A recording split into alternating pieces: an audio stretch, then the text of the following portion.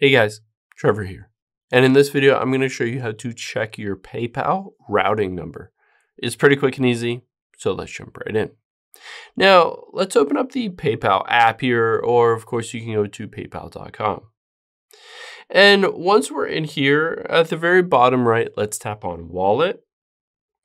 And you'll be able to see a variety of different options at the very top. Oh, let me go back. You're going to tap on Go to Direct Deposit here. And you'll be able to see your account number, and below that is the routing number. So this is the routing number for your PayPal account, your personal PayPal account. However, you can use, it says use this for checking, but you can also find a routing number for wiring.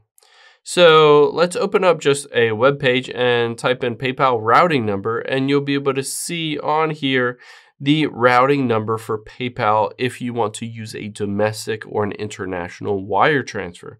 So keep in mind that is a different basically routing number. You'll be able to see it right here. So depending on whether you're just getting maybe an ACH over to your specific PayPal account or a wire, you need to know which routing number to use. You'll be using this one for the wire and basically this one for any kind of other checking issues, checking, ACH back and forth, any of that.